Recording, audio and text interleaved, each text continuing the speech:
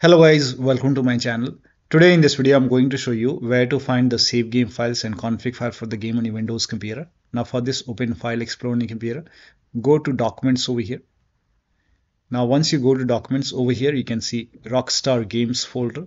If you don't see Rockstar Games folder over here, in that case you can go to this PC, open C drive, now open Users folder and then open your username and then open Documents and then you can open the Rockstar Games folder.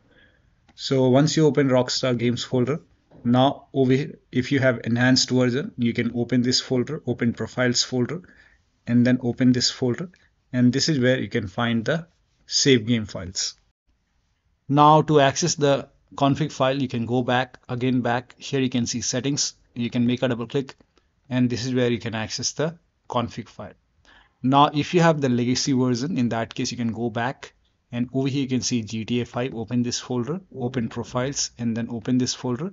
This is where you can find the save game files. To access the config file, again go back, again back, and here you can see settings, open this settings file and this is where you can find the config file.